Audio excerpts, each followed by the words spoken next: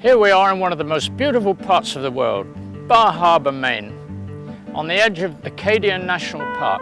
And today we've got a guest artist, Michael Karras of Maine, and Michael and I are going to look around and see if we can find somewhere fascinating to paint. Always a difficult job to search a place out, but it's always very, very interesting. Michael.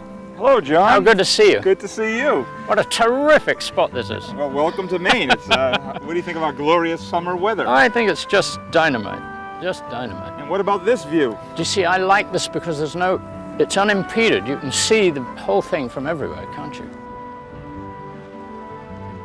It's just too complicated. It would be very difficult because there's all the rigging in it and you'd have to be wet on wet all the time.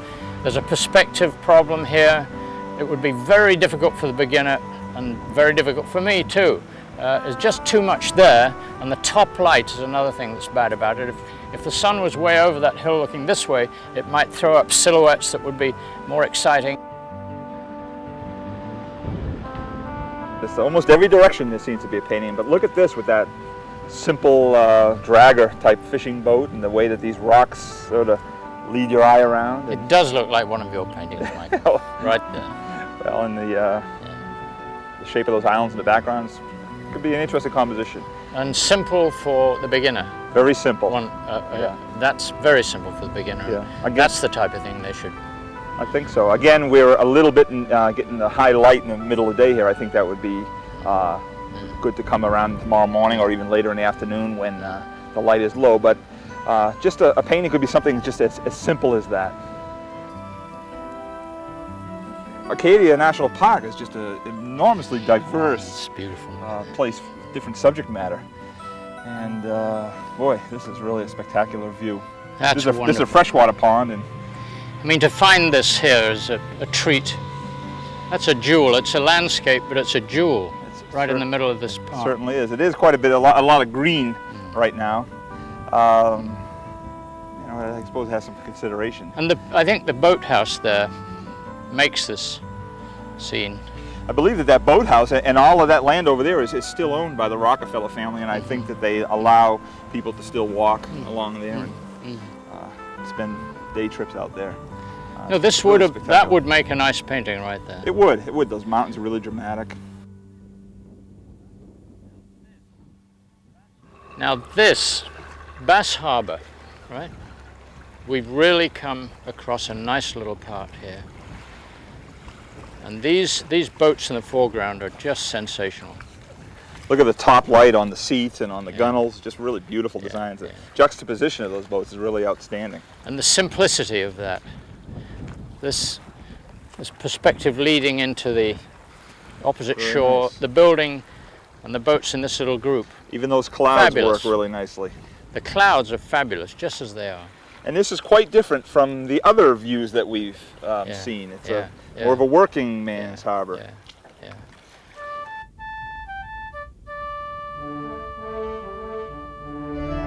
I think we've seen a really good variety.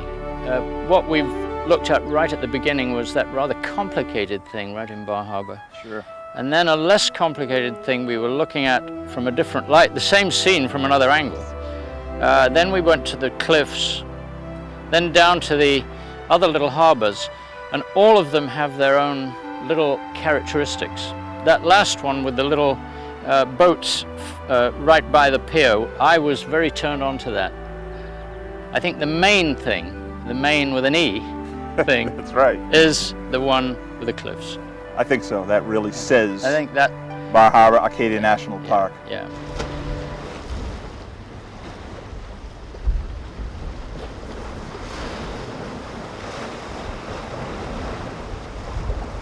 I don't know if you've ever seen this easel here, John. Before I put my canvas on there, I made this all out of some parts from an old surveyor's tripod, and I fashioned the rest of it. Terrific. It's fully adjustable. I could take up to 11 by 14. It sort of all folds up, and I'm painting. I think I'm painting about a 10 by 12 today. And I love this bit here.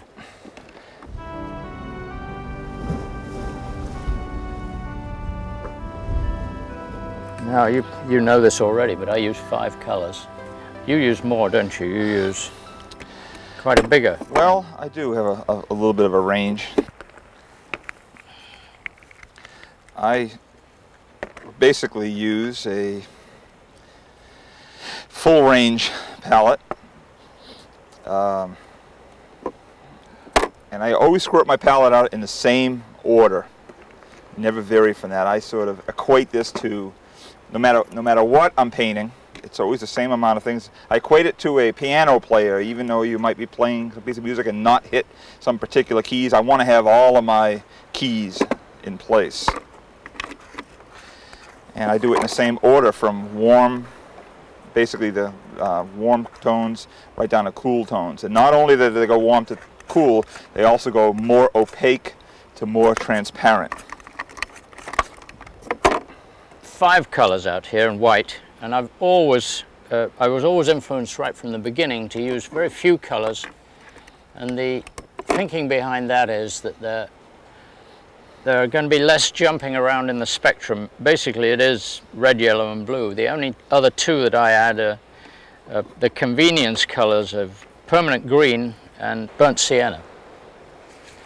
And this burnt sienna and French ultramarine make a black that's blacker than anything that is in front of us. It looks awfully black down there, but these 2 colors will make a stronger black than anything that's there. And so I like to make black because I want it to be either a cool black or a warm black, and I can get that off any of these colors here. And it's what you're brought up to use from early days probably, and then you add things and then you subtract them, and your palette changes as you go through your life as a painter. But I find that these have been sufficient for me, and have been able to do all the things I want to do right here. So I've always stuck with my 5 colors and find it, I'm very happy with that. The first thing we both have to do is to decide exactly what we want on here, where Michael wants to have his and where I want to have mine. And so it's always going to end up smaller on here because this looks so big to us from here, and we could do a big painting like this of it, but we're doing a small painting because we can do that readily, quickly, fairly readily. Now the end headland there will have to be in it, and some sea beyond that, and then for me I want to have all this big block of rocks there in it. So I'm now going to put on where I think my parameters are going to be, with very thin paint, so that it doesn't, so that I can just take everything off again if I don't like it. Here we go. This is a trial balloon here. Now, trial balloon.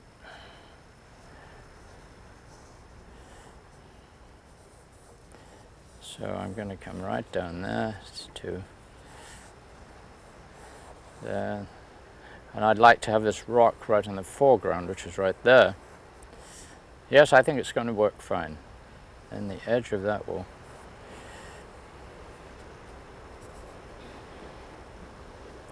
Basically the thing is to establish the horizon line, because you can't make those sort of changes after you've begun.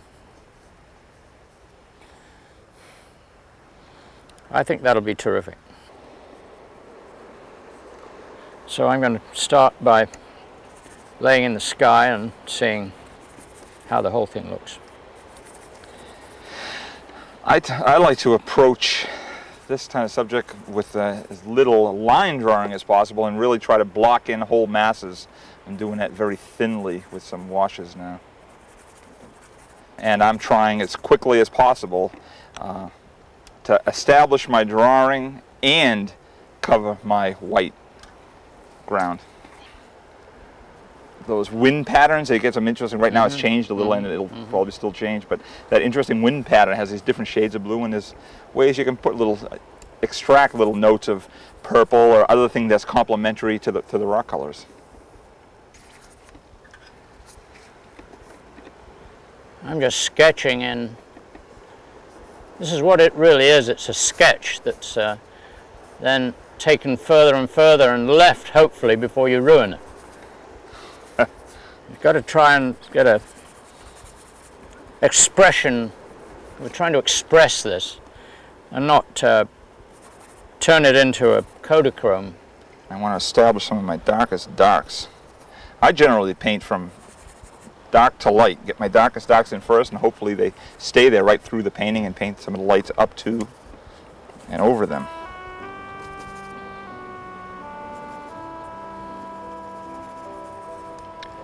It's amazing, isn't it? This water looks blue, but there are all sorts of colors in it, and here we are. We can see this. If you took a camera shot of this, these colors wouldn't be apparent. We're looking, and we can change the aperture of our eyes and see those sensitive places there.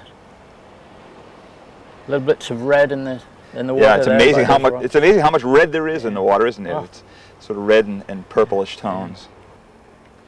I almost think in this situation, and we get in kind of a high light situation, you need to exaggerate the values a little bit too, make them a little cooler as they recede, a little warmer in the foreground, a little darker in the foreground, and lighter in the, as it recedes. I try to be a bit more inventive and not quite so literal in my paintings, and try to make things even improve on nature, if you will. And try to make this larger than life two-dimensional surface have the illusion of the three-dimension reality. There was a wonderful quote from this painter around the turn of the century, Burge Harrison, and he said, "Don't take nature as stupidly as you find it," which I think is really great, and just sort of need to simplify, rearrange if necessary. One of the nice things about a place like this, it's not developed, you know, it's just perfectly natural, probably the way that the Native Americans, beginning of time, of mankind, were here and just enjoyed it exactly the way that we are now. Isn't that so?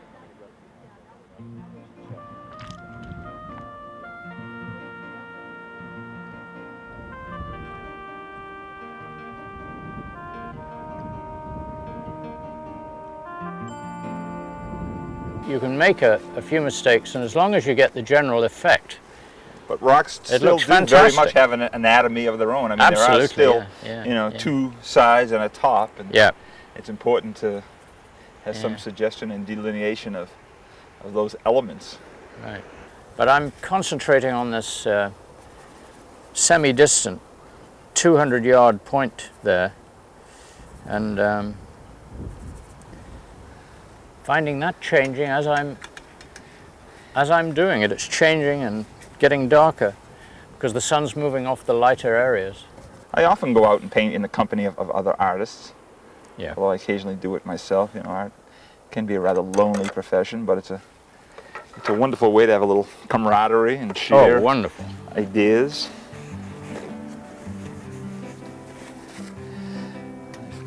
Made my distant hill a little bit too green. I think I need to cool it down. That's exactly what I had to do. This seagull's getting more and more. It's a bold seagull, isn't it? Very bold. I think the distant headland there, for me, was the crowning glory of it. Then you can key the rest of your painting off of that. Yeah, I think it was the bit that that turned me on to it in the beginning.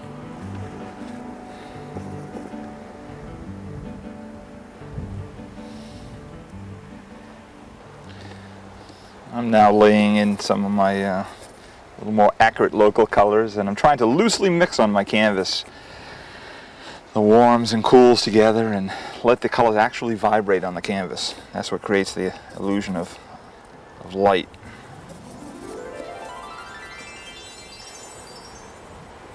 We get lessons from the old masters in that regard too. This business of splitting up colors, almost mixing the colors right on the canvas, that can be done too. I think if you But the thing is not to mix them so that you can't see the elements of each color. I love to see the elements of each color, don't you, sometimes? Sure, it's if you can get on as loosely mixed as possible. Yeah. I think that can be a highly successful I think you can raise the painting to another dimension. It has a life of its own. An overdose of white can often make a painting look so chalky, and I'm a firm believer in trying to use as pure color as possible and mix as little white as necessary to get that illusion. Try to get that brightness with the pure pigment rather than a lot of white. And sometimes it just could be the tiniest mixture that'll put you over the edge.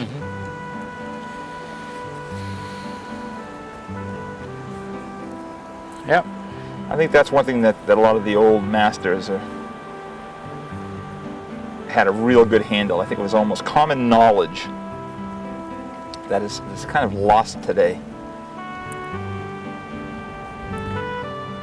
The amount of the control of pigment and color.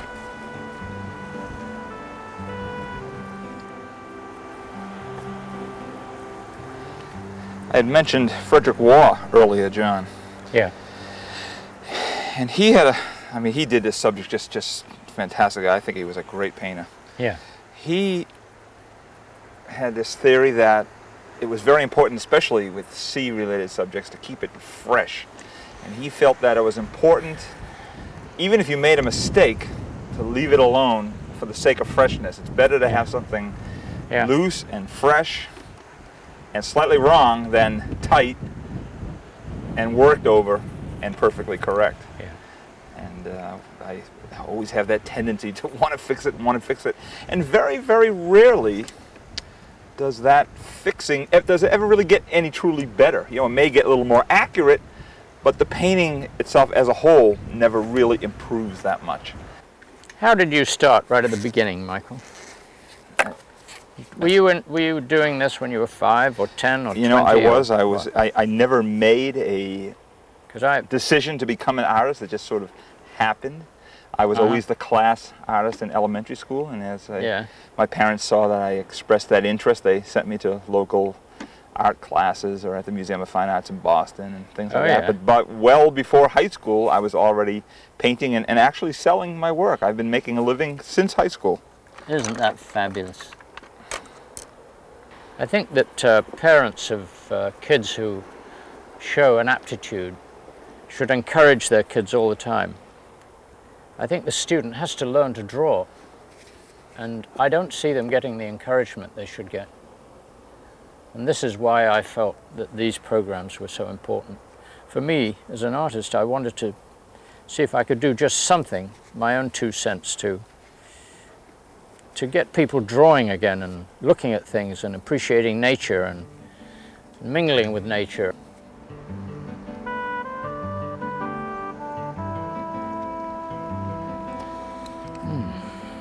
Now, let's see. These grays in the foreground we've got on these rocks are very difficult to do in the sunshine, aren't they? You know, yeah, they're incredibly subtle, aren't they? The sun is on them, but they're grey, and to make grey look sunny, it's just almost impossible. There's the answer right there. It's there is the answer. Just got to figure out what it is. It's right in front of you. What I try to do is I try to dissect what 2 colors, what warm and cool colors or complementary colors together make that gray, and generally paint the warm tone underneath. Let's say if you can sort of extract pink or yellowish pink out of that, then I would put it's close to the exact same value as possible, a coolish blue or a blue-green. In the shadow? Right over that color, and let the 2 of them mix loosely right over it, and to give the illusion of gray, but it's made up of definite colors. I like to roll my brush around constantly, just trying to keep a loose mixture. Roll it and flop it and break up my strokes, get edges. You know, we first come to this spot and you look at, oh, that's so easy, it's already. And the more you get involved with it, you find out just the more difficult it is. Those things, even though there's a high contrast, it's still so subtle. There are such subtle value changes and temperature change. A lot of it actually is more temperature than value, isn't it, John? Yeah, it's completely changed since we arrived. I'm at the point now that I'm just Just laying in heavy paint, trying to simplify, trying to really get my values, some of the final strokes on there that I won't touch anymore. Here, here. Getting this temperature from a point where it's very warm, kind of yellowish, this sun-drenched pink granite, that it goes back through the painting all the way to this cool blue back there. Just a gradation to give the illusion of distance. Yes, I want to put some strength now in the foreground, which is very black. And I'll be down to the darkest dark. It's absolutely amazing how black those rocks are down in there. I'll be into the darkest dark any minute. And make it live, and see if I can make it live. This painting's going to take a while to dry. I think maybe I'll leave it up here with you, Michael, rather than take it back with me. You could leave it up with me forever. It's just some wonderful reflected light back there. Right in here, I see some light bouncing around from those lit surfaces bouncing back into that dark shadow cliff. And it's a beautifully warm, orangey, leaning towards pinkish tones. I'm trying just to put a little bit of that back in there, mixed with that cool grays. And I got a stroke right here that I'm quite happy with. I think that works very well. And I'm just sort of still correcting, defining, putting wet heavy paint into wet heavy paint, loosely mixed, trying to create a vibration, that shimmer of the light that we see out there. This is where we learn, us who do paintings other than this, because I do the narrative marine paintings, and those things, if I didn't do this, they'd be just all contrived, and now I'm filled with this experience and know a heck of a lot more than before we came. You learn from your own doing. Yeah, exactly. Because we can just put major strokes on at this point and make it do what we want to do. I have my top right-hand corner that I'm going to be finalizing the trees, but I'm almost through with the major part of the seaweed and everything. Really a question of just small corrections. It's a question to get a little smaller. Yeah. You get your big shapes, your big values, and try to arrive at a point where it's just not too overworked, which is probably the most difficult thing of all, isn't it? Michael, it's always difficult to know when to stop, isn't it? Boy, I think that's one of the hardest parts of the whole deal. Wasn't there, I don't know who it was that said it, but that saying that it takes two artists to paint a picture, one to paint it and the other to tell them to stop. Who makes these quotations? I've heard that somewhere, but I have the foggiest idea. Yeah, but there's a lot of truth to it, isn't there? Absolutely. Well, I'm getting to the point where I've carried this about as far as I can. I'm getting to the point where one more brushstroke might ruin this whole thing. That's and I'm where feeling pretty happy about this. It's a sketch. It's an outdoor painting. It's got a bit of life, and we had a fabulous time doing it. It was. And we learned quite a lot here doing it. It certainly did. Michael, it's been a tremendous pleasure to have you here today, and it's always nice to be with you, but to paint along with you like this has been a terrific experience, and I know our viewers will have appreciated it as much as I have. Well, thank you so much, John. It's been a real treat for me to have you come up to my beautiful state here and this wonderful Acadia National Park. It's been terrific. And there's just one more thing you need to do before you go home. Yeah. You have to go to the summit of Cadillac Mountain to view the sunset.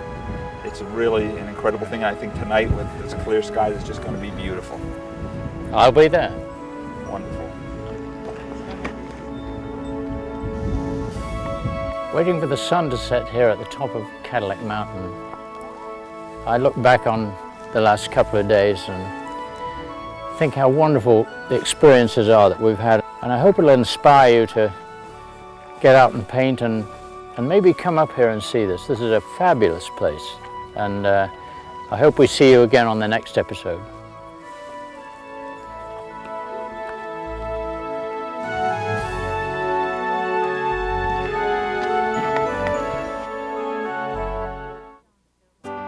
Let John Stobart show you the basics of painting in simplifying outdoor painting.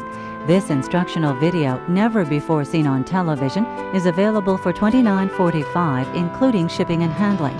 To order with a credit card, call 1-800-839-1991 or send your check to CPTV, Stobart, P.O. Box 82, Hopkinton, Massachusetts, 01748.